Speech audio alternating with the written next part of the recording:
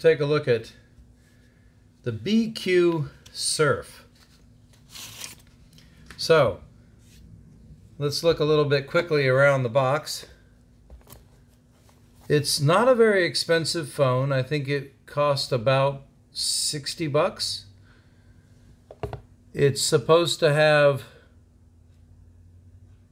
a 6.53 screen. That's pretty big. It's only a 3G phone, 300 milliamp battery. GPS GLONASS, that's nice. Fingerprint, cool. This is a new company, and they're trying to make really affordable phones, but they're supposed to be decent quality too. So we're going to check it out. So let's take a look. This is the first review in English. Everything else is in Russian. So this is BQ. It's a Russian phone company. Well, it started in Spain, but now it's owned by Russia.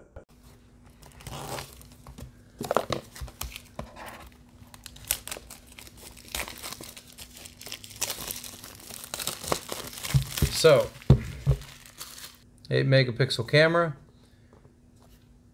only 3G, but GLONASS, GPS, Android 10, fingerprint, 2 gigabytes of RAM, 16 gigabytes of memory.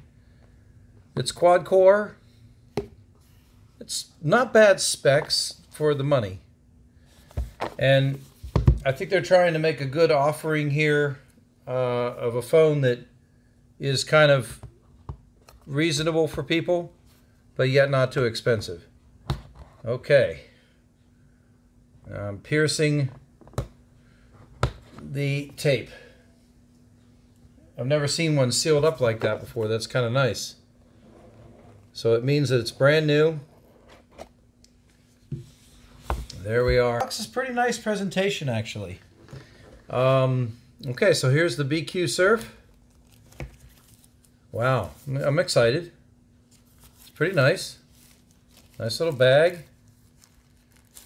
Nice presentation. Wow, look at that. That's pretty nice. Okay, it looks pretty good, right?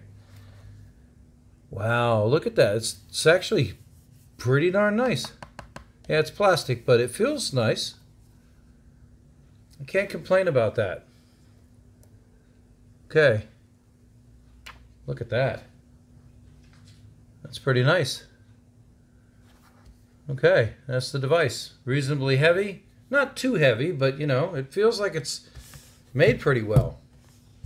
Let's finish the box. Okay, that's pretty nice. You know, it's simple but effective. Here's the battery. So the battery is separate, which is why the weight on the phone is down. 300 milliamp. It's not too bad. Big sucker. Made by them.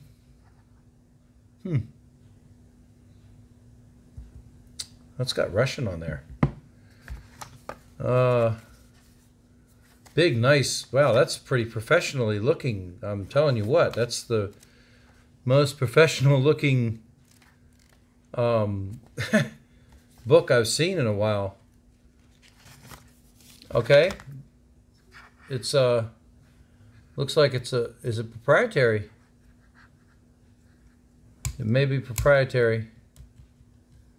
Nice little brick. I think that they're going for you know, trying to actually produce a good product here, it looks like. Here we go. Okay, it's really on there. Yeah, it's made by their company, so that's pretty nice. I must admit, that's not a bad thing. Again, it's written in Russian, so I'm curious now, is it actually a Russian phone? That's a nice cable. Okay. It's not a C, but, you know, can't have everything, can we? I don't know. Is C better? I think C is a better connection. Plus, it's more modern. I'm going to find out if this is actually a Russian phone. So let me do that, and I'll come right back to you We'll have to put this all together. All right, guys. So this is actually a phone aimed towards the Russian market. So now obviously it's made in Hong Kong, but this is, I think, being released exclusively in Russia. I'm not sure if you can get it anywhere else. So let's take a look. Now, how do you get the hell into this thing to put this battery in there? Well, that is a good question, isn't it? Okay, it took me some time to figure it out, but I do know now what to do. If you look really, really close, there is a little area right here. You're gonna miss it, you know, but it's this little area. And I think, good Lord. I don't know. What? They're gonna make this design better. I do not understand. I mean, this is the type of tool to use. What the heck else could we use? A screwdriver.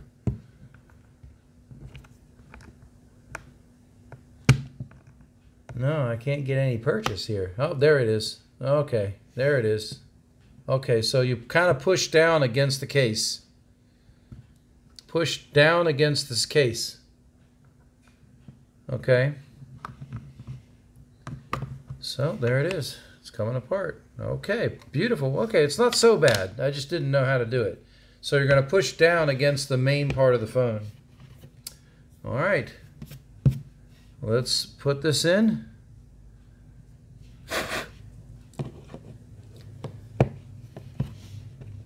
Nice. That feels very cheap. Cheap plastic bag. It even feels worse than the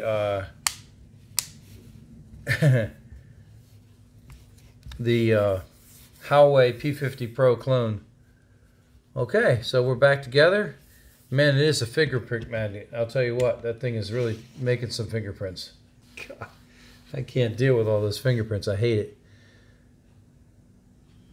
Okay, BQ Android Go edition.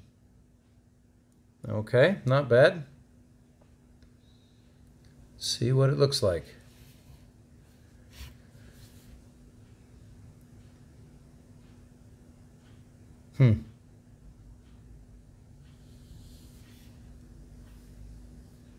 Boot time.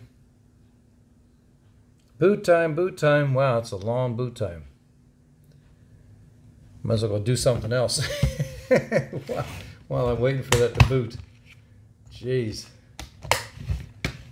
Okay, BQ. They made a little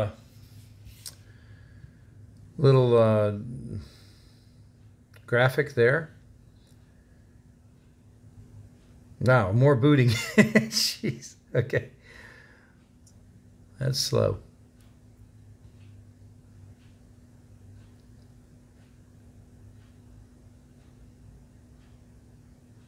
That's pretty slow. Is it still, what's it doing? Is it broken? Jeez, come on. Wow, that's forever. I can't believe it. We're frozen? I don't know. Don't know what's going on. Still hanging.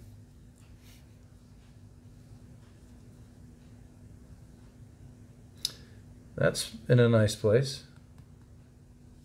Still hanging. I don't get it. It looked like it was going to start and then it broke. Well, in that case, maybe it's not good. I'm going to have to pull the battery out of this. Okay. Wow, look at that. Okay, it came back finally. So that's nice. So it's a startup page. So it finally did work.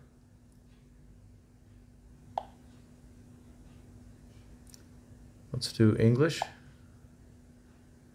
We're going to do, what the hell, Australian. Fine. All right, start.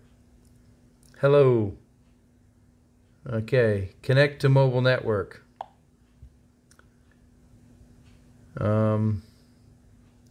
Select connect to Wi-Fi network. Yeah,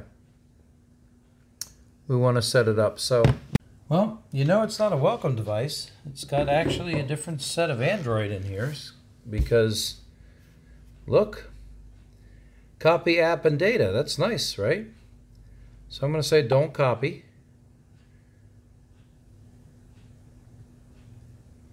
Nice. I'm pretty pleased that it's actually a real phone here. Huh. So I think it cost me about 60 bucks. It's not bad.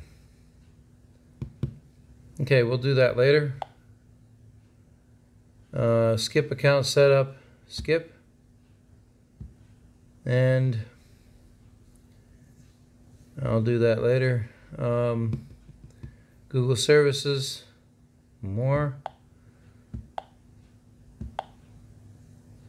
Accept. They really want me to do that, don't they? Okay. I think I'm going to skip the screen unlock. Setup, skip setup and protect your phone. Skip. Skip for now. Okay, here's the... You know, it sounds exactly like a welcome device. It sure does. What is this? Enter your birthday and gender. Why? Boy, I'll tell you what. Activate. Okay, finish. Nice. There we go. Let's see if we can get some more brightness out of it. Actually, that's a pretty nice looking little screen. What do you think? It's weird. What is this? Yeah, it's all in Russian. Wink, maps. What the frick? So this is definitely a phone marketed towards Russia, even though I turned it to read in English. Yandex is installed right away, so this is definitely a phone marketed towards Russia. There's Yandex, which I'm not going to set up now. Alright guys, so I've done all the testing on this phone. Let's get ready and take a look at what it's like. So we're going to be using the... Here, I'm going to shut this. Well, let me show you the devices. So what we have, this is the Russian phone, the BQ Surf. It's the first offering here of they're trying to make a serious cell phone here in Russia. This is a clone. It's a Huawei P50 Pro clone Android phone, and I'm going to use it to compare a little bit because there's some similarities and interesting stuff. And what we have here is the phone quality star, and this is the elements that I'm going to be using to compare and see what is good. So, all right. Just checking to see if we're recording. Yeah, we're looking good. All right, so let's start at the top. We'll do screen first. So screen. Actually, of course, any flagship phone, the screen is going to be better. This is an AMOLED screen and quite good. These are LCD screens. This is the biggest phone I have as far as screen size. So it's like a 7.3 aspect ratio, 7.3. So it's pretty damn big. It's bigger than anything I have. I think the screen color of this is a little bit better. The clone phone, the screen color is a little bit better. However, I did notice something just now. If you take your vision away from the center, this one is doing that no problem. This one is only able to be viewed, probably something to do with the glass. It's only able to be viewed from directly on. Any flagship phone, yeah, you should be able to view from all angles, which you can on this, of course. Let's see if I can show you that. So Here, if I tilt, I don't know if that's going to come out, but we'll check. You can't see the screen. And this one, the screen, you can tilt and you can see it. Now, what I mean by better. I don't know. You know, this is bigger. And one thing about the screen in this case is the activity. So when you push on something, it doesn't do something untoward. You know, it tends to track pretty well your fingers. I will say that, of course, a flagship is better. A flagship device is better, but this is that. So the screen in this, what would I say? Is it good? It's okay. It's you know, it's bright enough, pretty much, right? It's bright enough, and it looks relatively okay. It is smaller, and there's lots of bezels. So smaller and lots of bezels. So that's screen on this phone. So what other things do we want to do? We want to do gaming. Well, one thing that I came up with right off the bat with this phone is I tried to load different things, and I was having a hell of a hard time. It just really wasn't loading up certain apps. So right away, that makes this phone not something you can use. It really isn't something you can use. So what are we looking at here? That it won't load. It won't load. It won't load Skype. It won't load Skype.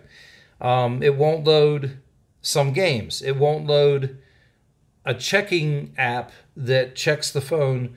There's a checking app that one of my subscribers told me to use, and it's the best. So if you guys are doing anything like this, you know, reviewing or checking phones, you want this fake device app. That's the one you want, the fake device app, fake device test. And it really does work. It absolutely works. This phone is not allowing it to load. And I've tried all kinds of things to get it to load, and it just doesn't work. So, you know, you could check out any phone device with that fake device app, and it will be something good to try. Okay, so as far as games go, will it play? Well, phone quality star. So we're going to be looking at gaming, but let's look at work. It's very limited for work because you can't load certain apps. So, hey.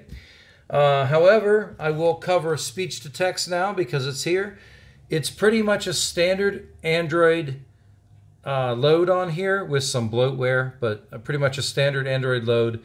And therefore, speech to text works very nicely. There's no overlay messing it up or trying to rethink about what you're saying, and it works very nicely. So that's good.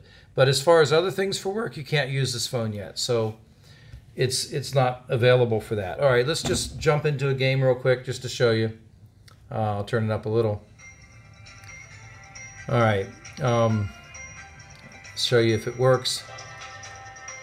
Okay, I didn't say to do that. Okay. All right. That's very, very annoying. Okay, come on, come on. Let's go here. All right.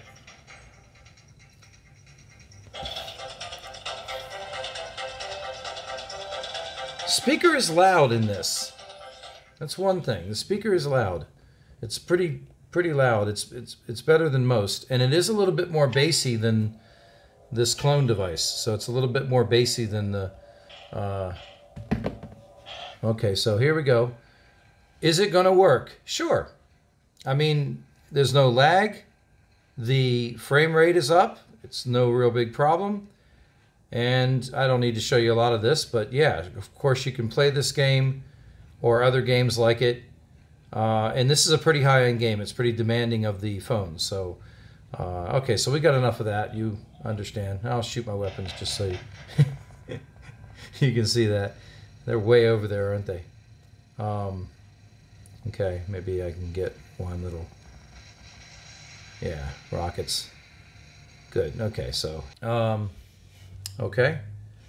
Clear. But this is a Russian phone, and I'm going to say right now, I'm just going to, cut to the chase here. It's not a phone yet. It's not good enough yet. It's something, and they're trying, and I'm glad to see that they're trying, because it's hitting some of these points. It is hitting some of these points. The screen's okay. Gaming, okay. Gaming's okay. Video and camera, not great. Not good at all, really. They need to improve that. And as far as while we're talking about that, while this is loading, let's look over here real quick. I'll go ahead and turn this on. Only one camera back here is real. They actually did 2 fake cameras, very much like a clone device. It's crazy, but it's true. For comparison, I mean, only clones do that. Gaming. It runs games, high-level games, and the graphics look pretty good, and it doesn't have screen video lag, so that's a win. Screen quality, not too bad. I like the sensitivity in the Huawei P50 Pro clone better, but not too bad. And also you can view the screen from off-center, so the screen's pretty good. Work, not good, because you can't download certain apps. It's just not going to be good. Let's do that so that you understand what I'm saying. So here we go into Google Play. Everything's already set up in here. And we'll just try to download something. Let's try to download Skype. Okay, it's just not going to work. So just so you know, certain apps don't work. Even apps I tried to use to check the actual specifications of the phone, I couldn't get them to load. So, okay. Video and camera, I'm going to clip in some camera shots here for you and some video. It's terrible. She's not kidding. It's pretty gray. So this is actually taken on this phone, this device. You can't adjust the light, so actually the phone is brightening the image a little bit. There's no image stabilization at all. I'm going to open the window and put you outside. Let's see. I'm holding it really still, but you can see that if I move any little bit at all, it's going to do that. So this is actually taken on this device. You have to hold it very still.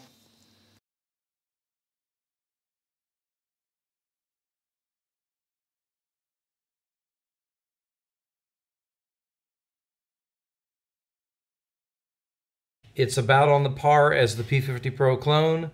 It's not acceptable for a phone that Russia's trying to sell as a smartphone device that the country makes. I'm glad to see that they're making this Russian device, because if they continue to stay at it, eventually they'll have something decent. But right now, the camera needs to be upgraded. That's just clear. So here's your P50 Pro clone. If you watch the video on that, the cameras on this are about the same as what's on here. Okay, so this is not good, and neither is that. It's just going to sit there and do that all the time. And if we try to load up something else, like a fake device test, just not going to work. It's going to sit here and do this and never load. So certain things will not load, and I have space on the phone, so it's not that. Sound's pretty good. The sound is actually pretty good here on this Russian device. You can hear it. It's got a little bit more bass in it than the P50 Pro clone, and it's not terrible. Call quality, in general. Hey, can you hear me? I can hear you. Yeah, and you're very loud, and I would say maybe a little bit high-pitched, more than normal, but go ahead and talk for them. The weather is really gray here. The weather is really gray here. Okay. I can hear just fine, so it does work, right? Okay. Right, it's really Durability, it is stable. Other than this weird bug, it's stable. It's not asking me to reset it, or it doesn't lock out or freeze or anything like that. So, it's got this weird bug with uploading certain apps, and a lot of bloatware on here, but whatever. Speech to text does work. Title. We'll do speech to text while we're in this part. Hello, can you all hear me? Perfect. It hears everything you've got, so that's really good, really useful for your work. So speech to text is working well. Just going to tell you about the call quality, one more piece. It's only 3G network, as in everything. So even this Huawei P50 Pro clone is only a 3G network. So, and I have one of my subscribers did write me a message and say they bought this phone and they couldn't get it to work in America. So it's probably not made for the American market. And I told him to mess around with a SIM card. But in general, stay away from phones that are designed to be sold in Europe unless it says on there specifically the network is going to work for you. Because otherwise it's just a device you can use with Wi-Fi. So let's do a sound test here. Oh yeah. There's another problem. YouTube does not load on this. It's the craziest thing in the world, but you can't load YouTube either. You can't update YouTube. It has a version of YouTube in here, but it does not update. So I just deleted it because what can you do? You have to actually go in through one of these, Chrome or Chrome Go, and it will then give you YouTube through the browser, which is okay. It works to a point, but you can see that it's not great. So, it's terrible.